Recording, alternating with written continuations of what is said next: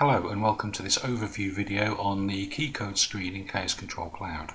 The screen is accessed through the promotions part of the system and we just click on Keycodes. This brings us to the Keycode list screen, which shows you a list of keycodes on the system. The list can be filtered using a selection of filters available from the usual filters button.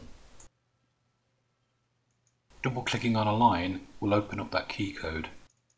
The top area of the screen show the general properties and description of the keycode.